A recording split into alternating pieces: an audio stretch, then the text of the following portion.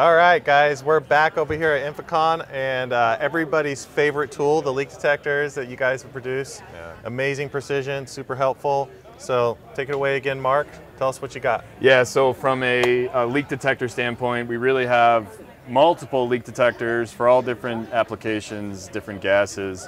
I'll start over here on the right. We've got our gas-made. It's a combustible gas leak detector. The nice thing about this is certified intrinsically safe via Met Labs. Okay. So all the electronics here are sealed and contained, not going to create a spark.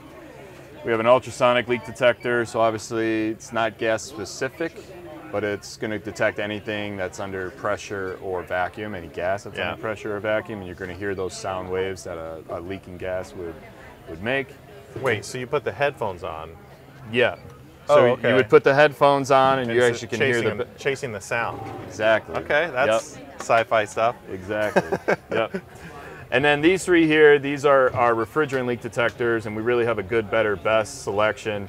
Our TechMate that we've been selling for a really long time uses a heated diode sensor powered by That's been my best friend for years. Yeah, a lot of people's best friends for sure. Yep.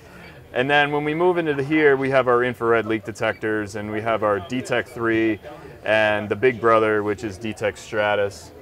And the nice thing about the D-tek Stratus is it's not just identifying that refrigerant's in your background, but it's quantifying how much refrigerant is in your background with parts per million. Yeah. And the nice thing about this is, you know, with the parts per million, I always say this is now your navigation, because if you are leak checking in a large area, you're now just looking at a number, and you're watching the number. Higher the number, closer you are to your leak source. So it's going to dramatically decrease the amount of time that someone is leak checking. You walk around the building, hotter, colder, hotter, colder. I mean, exactly. Yep, exactly. So we always love doing this demonstration, and we like to always say, okay, picture this as like your mechanical room, right? If you're in market refrigeration, you're going to be leak checking there. Okay.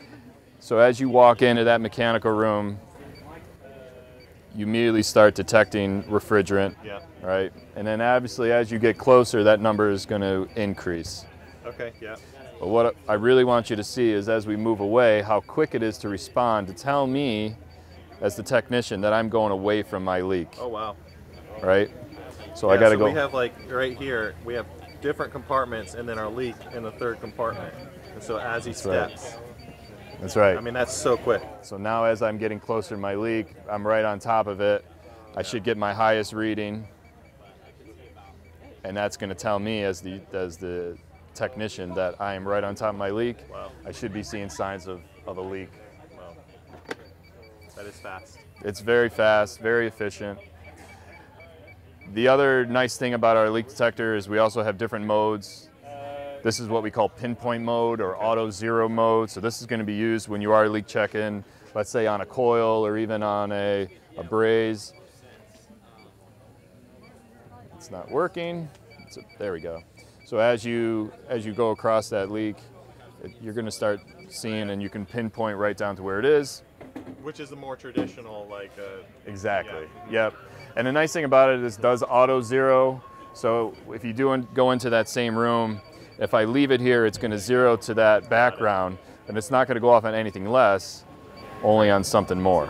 Got it. Okay. Okay.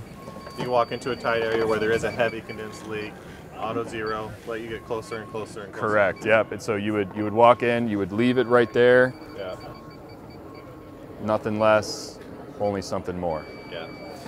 And then we have what we call manual zero, which kind of says exactly what it is. I walk into that same room, you start detecting that, it's going to stay there until I say zero. Okay.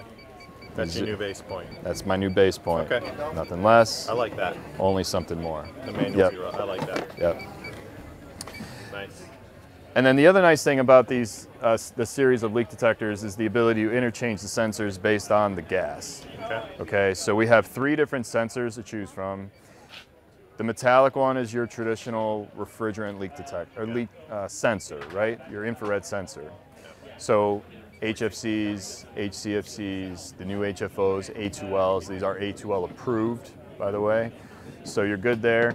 But if I was in market refrigeration and you needed a CO2 leak detector, all you're doing now is you're just interchanging the sensor, just taking the sensor out, added in my CO2 leak detector, CO2 sensor, and you're good to go. Right. Yeah. Now I have a CO2 leak detector.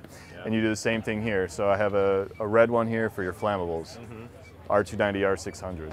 So one leak detector for all gas, all applications. Awesome. Wow.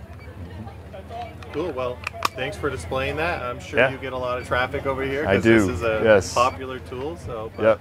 I certainly hopefully do. you guys got a little piece of the action that you're missing not being here. And next time, get in line a little quicker and you can actually get to talk to Mark and see the tool yourself. So, right on. Right on. Thanks for watching. If you're willing, give this video a thumbs up and drop us a comment. Don't forget to hit that bell icon to stay updated with all of our future videos. And as a quick reminder, HVAC School isn't just a YouTube channel. Dive deeper with us at our main website, hvacrschool.com. Curious for more knowledge on the go? We've got you covered. Tune into the HVAC School podcast, available on all your favorite podcast apps. And while you're at it, join our thriving Facebook group. Also, don't miss out on our free mobile applications available for both iPhone and Android. We're all about community. For techs, by techs.